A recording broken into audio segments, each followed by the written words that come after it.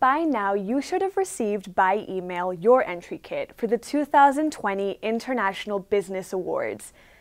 If you haven't received that email, click on the first tab above where you'll find a copy of the entry kit. This is the second in a series of short videos about why and how your organization should submit nominations to the 2020 IBAs. The topic of this video is what's new and different in the 2020 IBAs.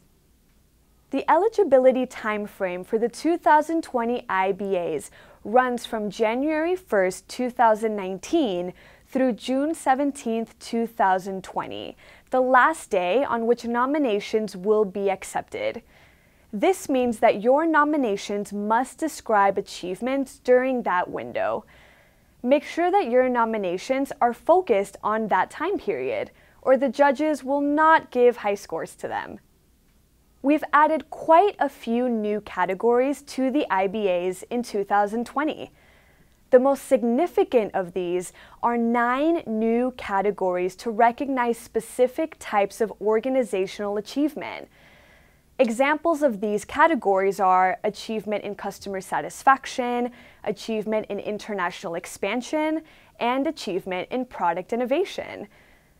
You'll also find new categories among the groups for new products and services, mobile websites and apps, publications, and videos.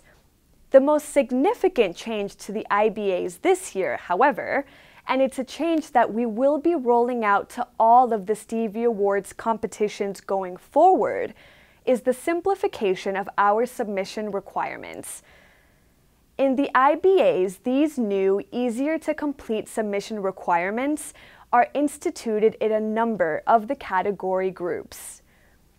The 2020 International Business Awards have 3 entry deadlines. There's an early bird deadline with discounted entry fees of April 8th. The final entry deadline is May 13th, but we will continue to accept late entries, with payment of a late fee through June 17th. If you have questions about the new features of the 2020 International Business Awards, or about why or how your organization should submit nominations, contact us at help@stevieawards.com.